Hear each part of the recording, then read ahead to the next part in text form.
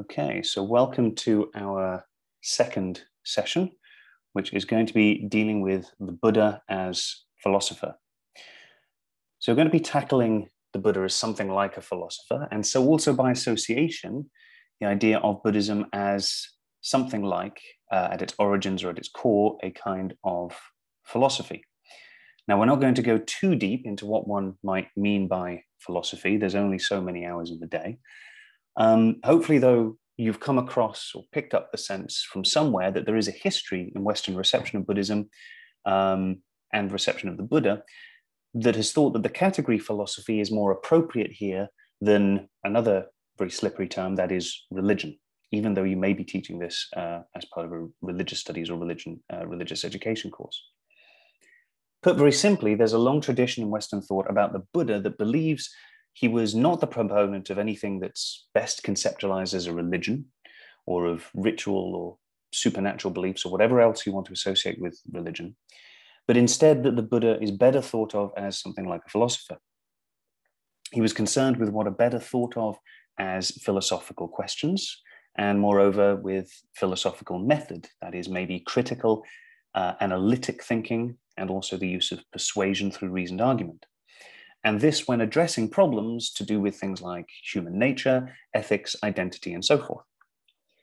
Now, if we go back in time to the early 19th century, when the study of Buddhism was in its relative infancy in the West, there was a sense that Buddhism was a religion and full of strange rites, idol worship, rituals, and other things that a general population in Europe found very challenging or even heathen. But the middle of that century that is the 1800s, saw scholars begin to present the Buddha himself as something a little bit different. And in fact, the very first book-length introduction to Buddhism, written in any Western language, presents the Buddha as explicitly a philosopher. This is Ujjin Bonoff's introduction to Indian Buddhism. And we read here in this slide, the Buddha lived, he taught, he died as a philosopher.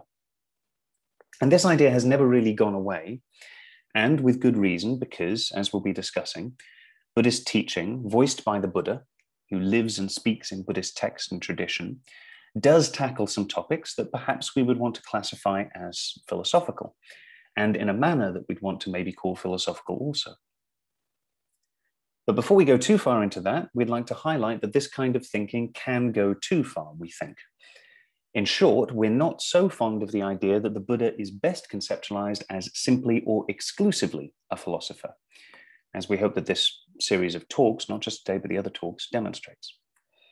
So you'll also see in this slide that I've quoted an author with whom some of you may be familiar. This is the philosopher A.C. Grayling. But note also there's a big red caveat next to the quotation.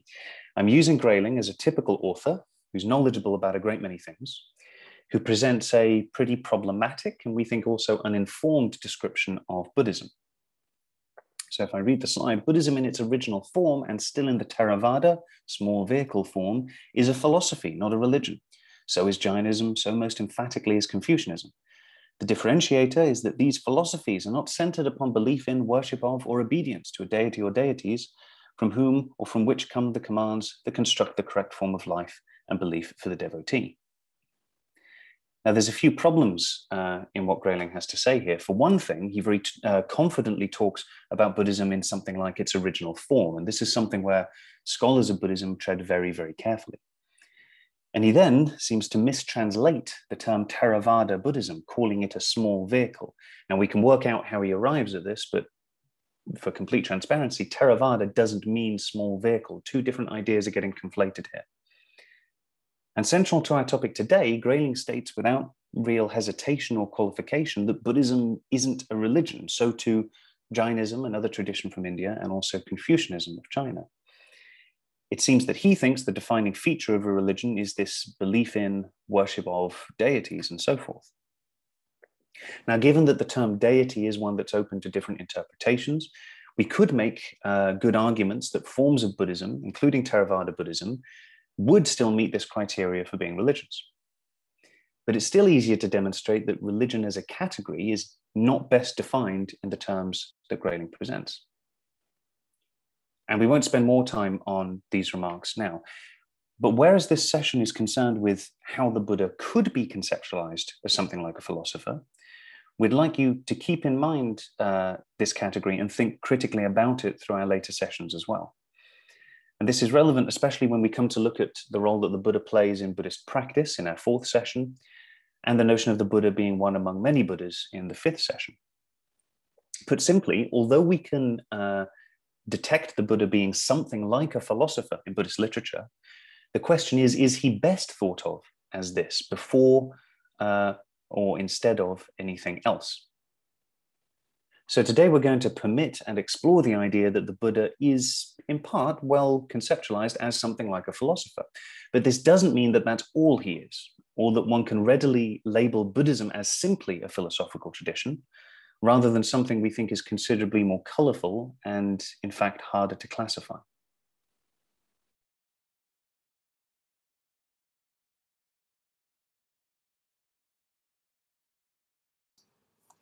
Apologies there, skipped too many slides. So one problem of labeling the Buddha a philosopher is that it's not a word that has an easy parallel in Sanskrit or other Indic languages. But if we take it to mean somebody who is interested in the pursuit of knowledge or of truth, someone seeking answers, if you like, then we might see a parallel in the term shramana, which literally means a striver and might be helpfully compared to the notion of a religious seeker as a term we sometimes hear used in modern day discussions of modern religious movements. So in the context in which the Buddha lived, there seems to have been lots of different shramanas, lots of religious seekers who left behind their ties to family and to household life and wandered throughout vast areas seeking understanding or liberation. Many of these were ascetics, so they deprived themselves of food or water or shelter, or carried out extraordinary deeds such as standing up for years at a time or exposing themselves to the heat of the sun or fire. And what were these seekers seeking exactly? Well, most were seeking escape or liberation from the cycle of rebirth and re-death, known as samsara, or wandering on, though more often more loosely translated as transmigration, or the cycle of rebirth. So belief that all beings were subject to this cycle of rebirth seems to have been largely taken for granted at the time of the Buddha, and shramanas sought different routes to liberation from this cycle. Sometimes it's hard to see in our own context why they would have been so motivated by the need to leave the cycle of rebirth. I'm often reminded of a song by Victoria Wood in this, where she talks about all the great opportunities of being reborn multiple times. Of course, we might think of this as being a positive thing, but of course, it's really important to remember the darker side of rebirth. So namely the fact that all of the suffering is repeated, and indeed illness and death are repeated. And that's why I tend in my teaching to refer to samsara as the cycle of rebirth and re-death, because that just helps to emphasize what's going on here. And of course, we add to that the likelihood of multiple rebirths as animals, for example, not to mention the possibility of rebirths in hell realms, and you start to see the motivation of these shramanas seeking release. These religious seekers are sometimes mentioned alongside another category of person seeking religious truth at the same time as the Buddha's own context, and these are Brahmins, or Brahmana in Sanskrit or Pali. And Brahmins were part of the system of ritual and sacrifice based on the Vedas, the ancient Sanskrit hymns and ritual texts, that is a precursor of sorts to what we now call Hinduism. And Brahmins are often depicted engaging in debate with the Buddha in Buddhist texts, and of course in Buddhist texts they always get convinced by the Buddha of the superiority of his understanding. But lots of key Buddhist ideas seem to be modelled on or directly respond to Brahmanic or Vedic ideas. So you can see that at the time of the Buddha there were lots of different competing ideas in circulation, and that's really the point of where we're starting here. So the Vedic heritage mediated through powerful Brahmins was certainly important, but there were also other influences, particularly from Shramanic teachers and groups, including what we now call Jains or Jains, who seem to have been particularly influential in the region in which the Buddha lived. And there are also early Buddhist texts depicting the Buddha in debate and dialogue with Jains. So it makes for quite a complicated picture, and actually it is one that is still subject to live scholarly debate. So, for example, some scholars, myself amongst them, argue that the notion of the need for escape from a cycle of rebirth probably developed outside the Vedic Hindu context and was only later absorbed into what we now call Hinduism, but other scholars disagree. But one thing is clear, and that is that the old textbooks that often present the Buddha as born into a predominantly Hindu society are painfully out of date and even actually downright wrong.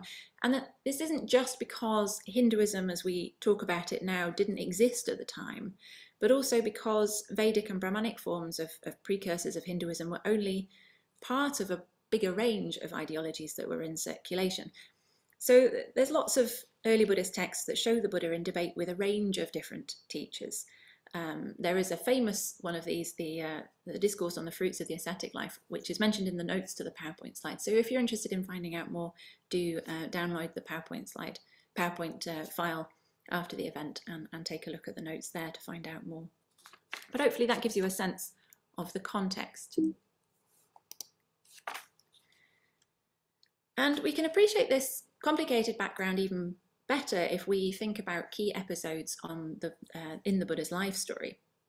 So, for example, consider the foresights, the famous moment when the young Buddha-to-be goes out into the world for the first time and encounters an old man, a sick man, and a corpse, the first three sights, which shock him into a realization that all life involves suffering and death. And then the fourth sight is a mendicant, or a wanderer. And the terminology behind this differs in different texts, but we're talking about a religious seeker here. And in Buddhist art, he's usually depicted as a Buddhist monk, as indeed here, although of course there were no Buddhist monks at the time, there was no Buddhism at the time, but there was a model for this. There was the Shramana movement, for the model for renouncing and seeking liberation or insight.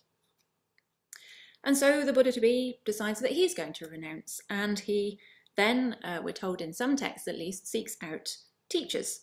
And some of the stories of his mission include him learning some quite complicated systems of meditation before eventually dismissing them as ultimately not leading to liberation.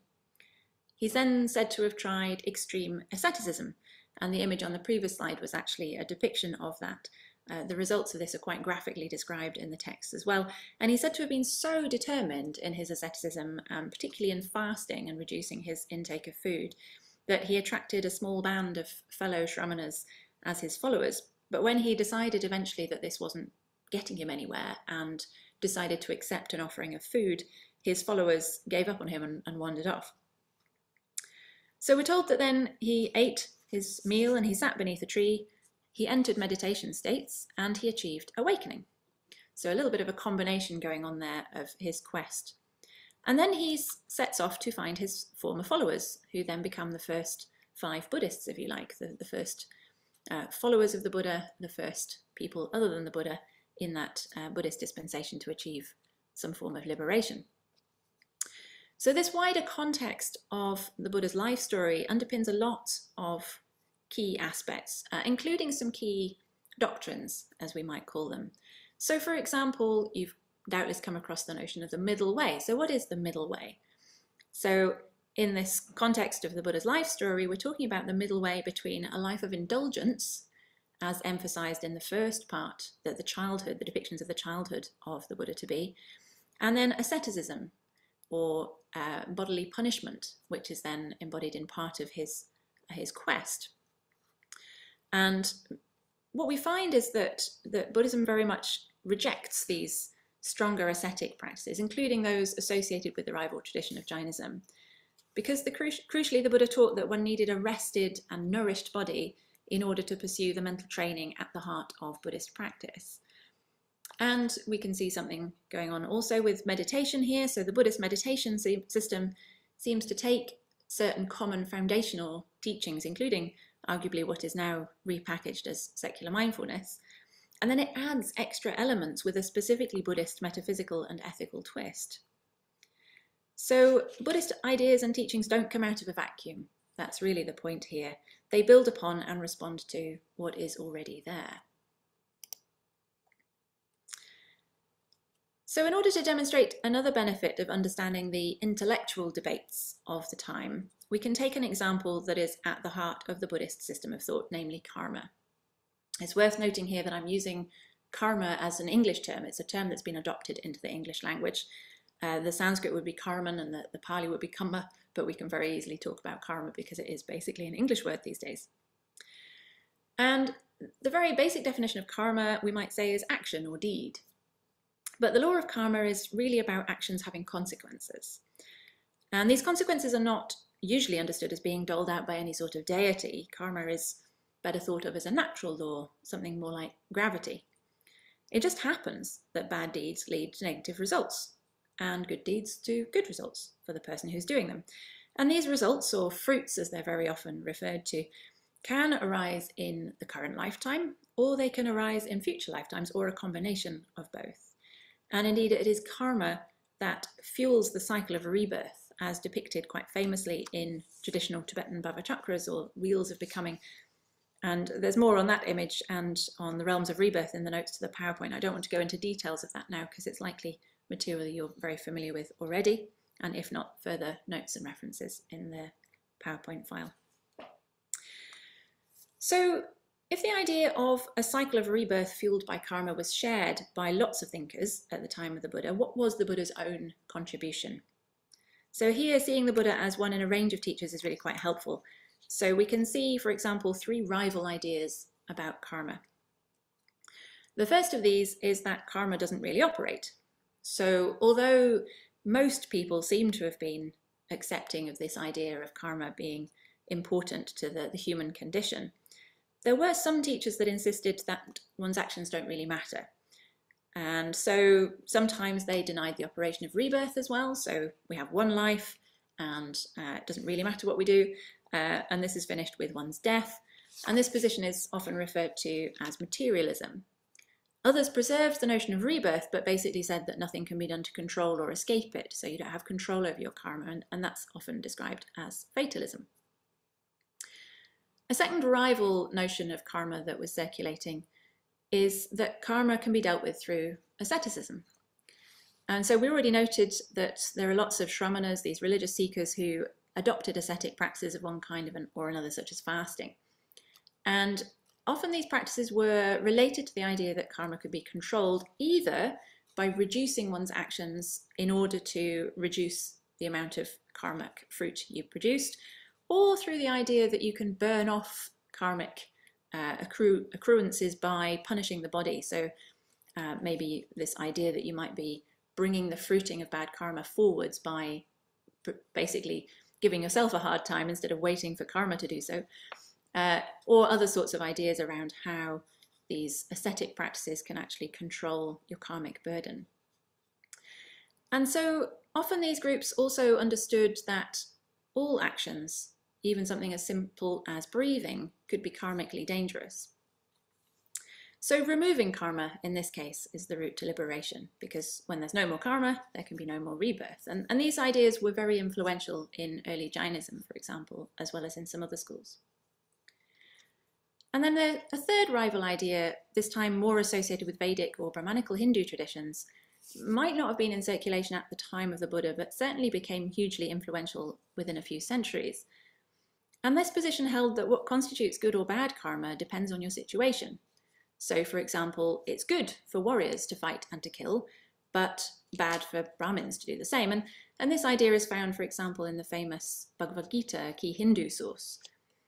And then linked to this idea is a whole series of specific ritual responsibilities as well. So ritual actions were believed by some groups to have particularly potent karmic results, rather than all actions being of equal consequence. So seeing these different competing ideas about karma helps us to see what appears to be Buddhism's unique contribution to this debate.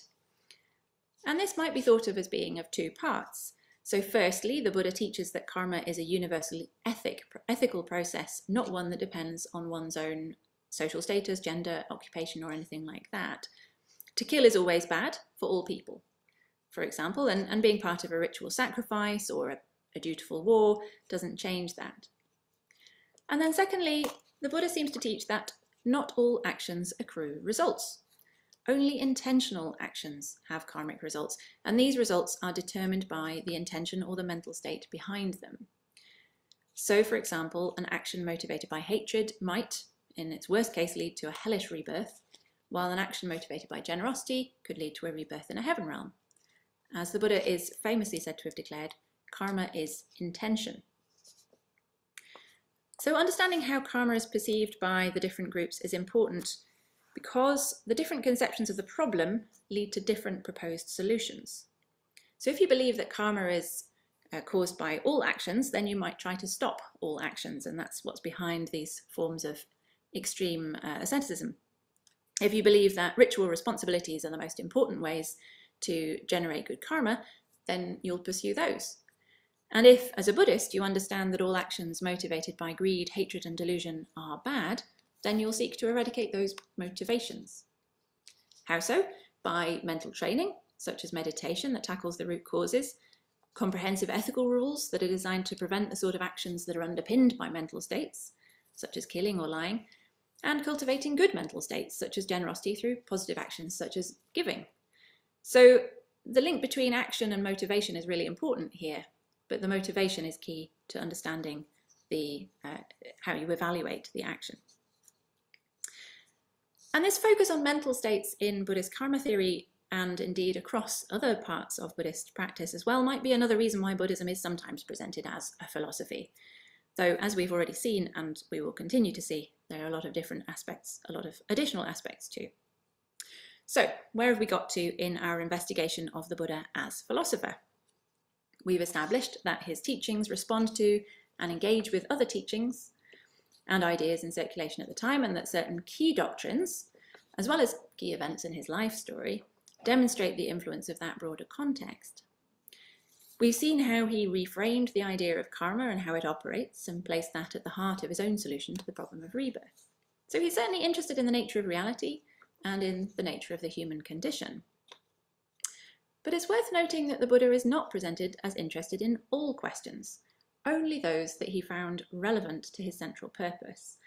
And so in this sense, we might say that his quest was not intellectual, but rather soteriological, seeking salvation. And I want to introduce here a famous simile that you might have come across already. I here present it from a text called The Shorter Discourse with Malunkhya, preserved in the Pali Canon. The Pali Canon is the scriptures considered authoritative by Theravada Buddhism, so that is the type of Buddhism that still predominates in Sri Lanka and Southeast Asia, so Myanmar, Laos and Thailand and so on. However, it's worth pointing out that a very similar text occurs in other language traditions belonging to other schools of Buddhism, so it's probably quite an old text. And in this text, the Buddha is addressed by a monk called Malunkyaputta, and he wants answers to certain metaphysical questions. He wants to know, is the cosmos eternal or not? Is it finite or infinite? Is the soul distinct from the body or not? Does a Tathagata, that is to say a Buddha, exist after death or not? And Malunkyaputta threatens to give up his monastic path if he doesn't get a satisfactory answer. So the Buddha responds at first by pointing out that he never promised to give him answers of these sorts of questions in the first place. And then he uses a simile that's become quite famous. So I'll just read the quotation here. It's an abbreviated form, and you can see fuller references again in the notes to the PowerPoint file. So it's just as if a man were wounded with an arrow thickly smeared with poison. His friends and companions, kinsmen and relatives would provide him with a surgeon. The man would say, I won't have this arrow removed until I know whether the man who wounded me was a noble warrior, a Brahmin, a merchant or a worker.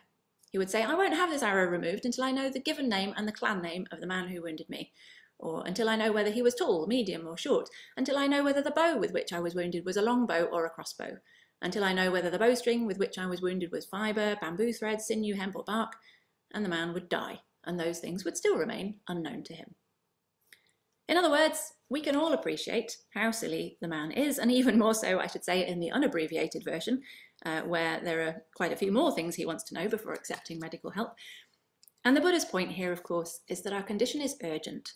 We are suffering with an affliction, and we need to concentrate on the cure, not on distracting questions.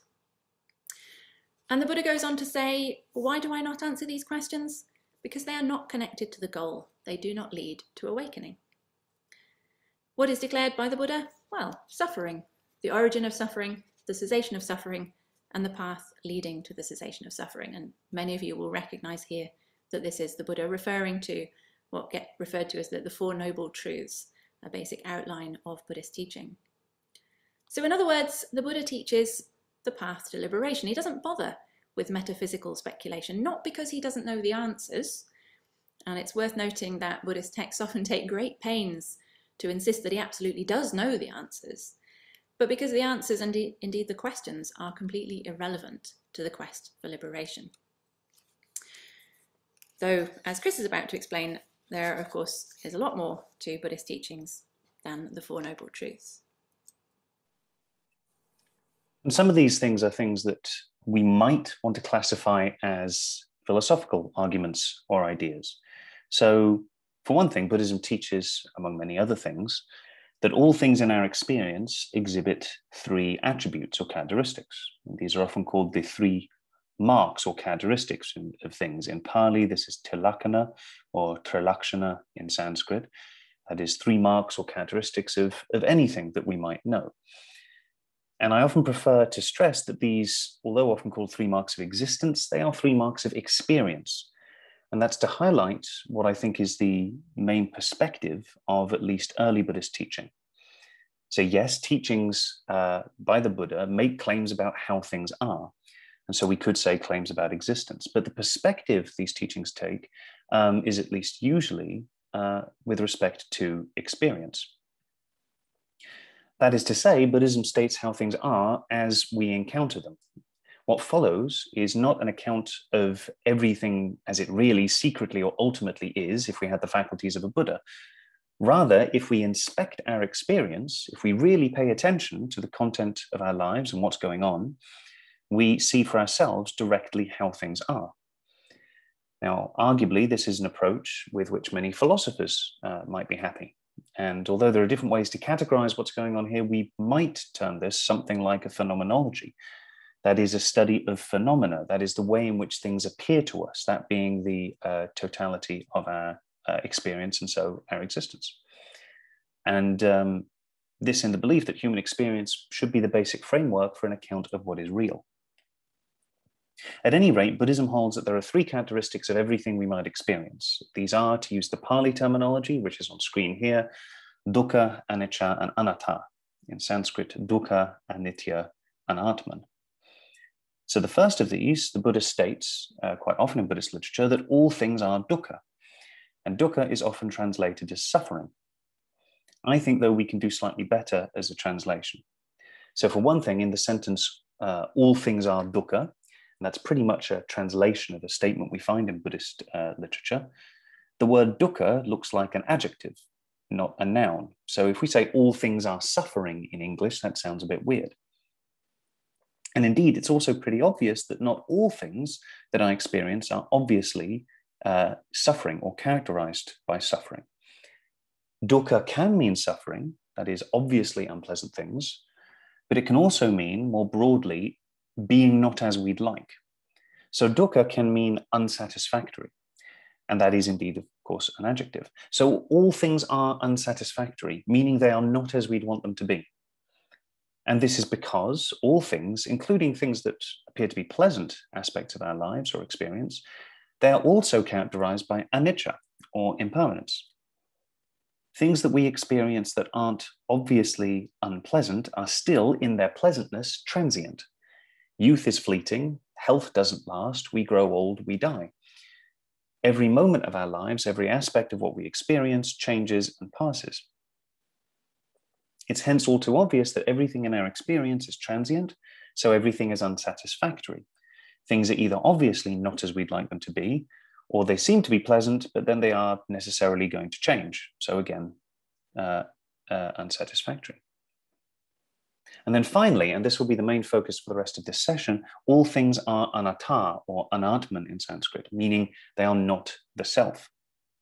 And this is one of the most enigmatic and slippery and also one of the most well-known aspects of Buddhist teaching. What does it mean? I think Buddhist teaching about not self is quite often misunderstood or misrepresented. And what I want to talk about now is not only how best to understand this aspect of Buddhist teaching, but I want to show how it exhibits the Buddha in Buddhist literature expositing in something like a philosophical manner. That is, the Buddha teaches using critical reflection, inference, and reasoned persuasion. But first of all, what is meant by a self in all this? Let's remember, as we've heard, that in the Buddha's environment, there was broadly accepted the fact of transmigration and action as the cause of this.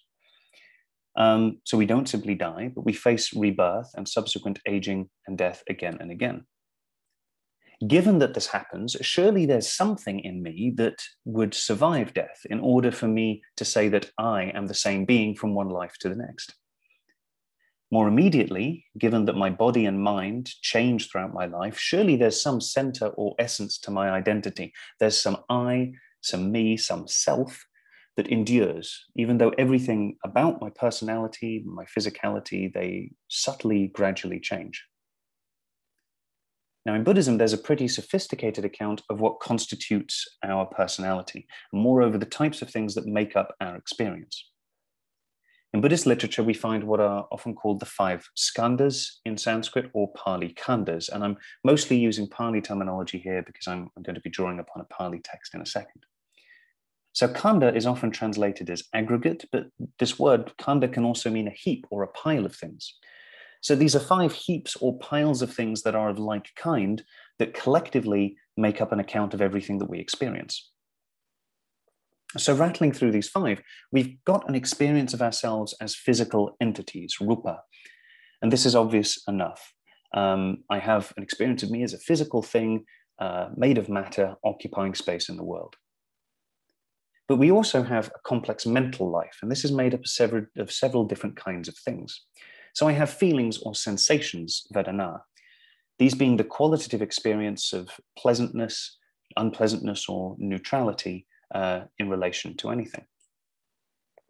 And I have what could be translated as conceptualizations, sanya, or perhaps ideas. And I should say there are different translations of these terms out there. These are just the ones that I happen to prefer. So this category is a bit tricky, but if I hold up, for example, here, a mobile phone, and you look at it, you see or conceptualize something there as a phone, rather than just raw sense data. And similarly, if you picture in your mind, for example, an elephant, there is then a concept or an idea that you have that is present to you. And we have also volitions, sankharas. These are our often basic, sometimes or quite often subconscious attitudes or dispositions to things. These are the little opinions one may have about everything that we encounter. So it's a fondness for coffee over tea, or an aversion to a particular color, right up to a potent attraction one might have to someone or something. So we have, and can also scrutinize, these underlying attitudes we have to things. And then last, but certainly not least, we've got our consciousness, vijnana. And this is incredibly busy. Consciousness, after all, is consciousness always of things, that is, of sense data. So consciousness, or vijnana, operates through the senses, and it very much depends on them. I am seeing things, I'm hearing things, I'm thinking things. This is the content of my consciousness in a continuing fluid stream. And if we ceased to see anything or hear anything or touch anything, then our consciousness would seem to become fairly empty. There wouldn't be anything there. So these 5 aggregates present something like an exhaustive account, or attempt to, of what makes up our experience, our physicality, our sensations, our conceptualizations, our volitions, our consciousness. And if we did away with each of these, if they each disappeared, we couldn't then really say that we exist anymore. And hence my earlier point that Buddhism works from the ground up with experience and acknowledges that this is the domain that's worthy of inspection or interrogation if we want to properly understand what we are and what it is to live and, for Buddhists, to transmigrate. So what about this self, or this not self teaching? In all of these heaps or bundles of experience, there should be some I or me that endures, one might think. But the Buddha argues, and he arguably seems to prove otherwise. And for this, we could look at what is traditionally held to be only the second of the Buddha's teachings after his awakening, in what in Pali is called the Anattalakkana Sutta. So this is meant to be delivered to the Buddha's first disciples. We heard a second ago about him returning to those with whom he used to practice. And having talked first of all about the 4 truths, he moves on to teaching about not self. So this is the discourse. The sutta means something like discourse, something attributed to the Buddha, on the character of things, lakkhana, that is there not being the self, anatta. So in this, the Buddha is talking to his audience about these 5 aggregates just discussed: physicality, sensations, and so on. And he encourages his audience to scrutinize the stuff of their own experience, to find perhaps something that's worthy of calling the self. Having just taught about the 4 truths, the Buddha now goes through each of these 5 aggregates in turn, and he asks his audience to think about them. And let's just take the first of these, our physical form. The Buddha asks his audience whether their physical form is something that's characterized by impermanence or permanence. And as we must also, his audience acknowledges that physical form changes. It changes a great deal over one's life, but also from moment to moment. And the same, by the way, of course, could be said for the remaining 4 mental aggregates. So this being the case, then, the Buddha asks whether something that is impermanent is then unsatisfactory, that is not to our liking, or whether it is satisfactory or satisfying. And here, of course, unsatisfactory is translating dukkha. And his audience confirmed that anything that's impermanent is in the end unsatisfying. So this being so, there can be nothing about our physical form, having scrutinized it, found it to be changeable, and so to have nothing there that's of real worth, there's nothing there we should consider to be me or mine or myself. Now, this is to say 2 things. First, on a practical level, there's nothing here in my constitution that's worthy of attachment, that I should treasure or value as really me, because it's all fleeting and unsatisfying. And the same goes for every aspect of my mental life. This isn't just about my body, but every aspect of my thought and my so-called character. But there's also an important philosophical point here. The Buddha is demonstrating that there's nothing in the midst of our mind or bodies, nothing anywhere in our experience that could possibly be this enduring, unchanging self that passes from one life to the next. Other Indian traditions, like those that we come to call Hinduism and Jainism, are very preoccupied with what deserves to be called self, or Atman, or sometimes Jiva, and how to find this. The Buddha teaches that searching for such a thing that's permanent or somehow valuable in our constitution, it's futile or a fool's errand. And this is demonstrated arguably through a kind of philosophical introspection. The Buddha doesn't simply state that there's no enigmatic, mysterious self hidden in our being. He goes and proves it.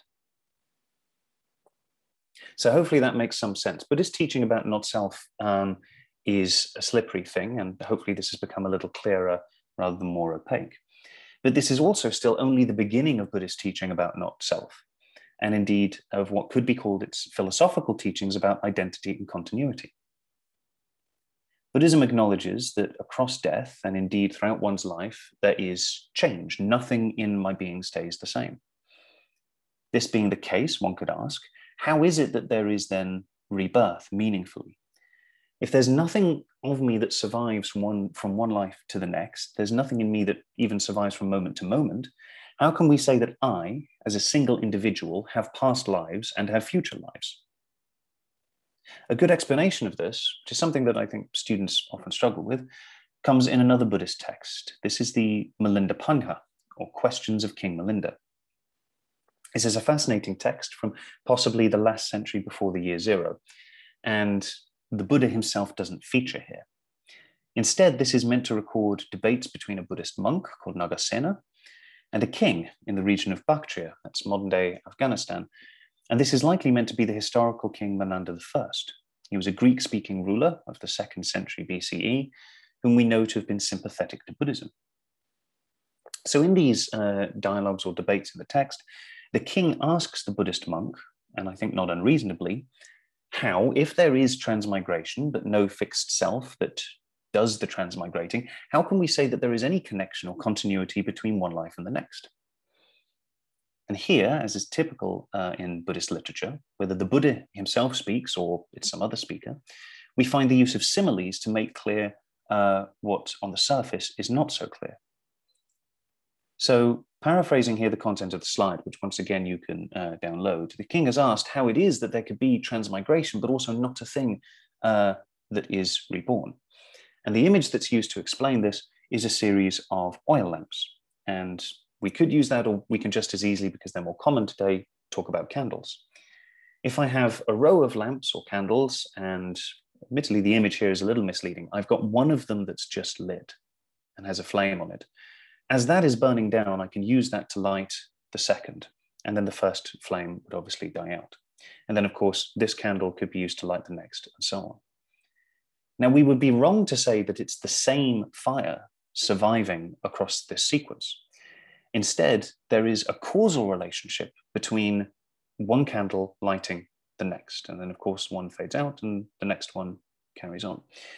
So there's a causal relationship there without anything strictly surviving or enduring.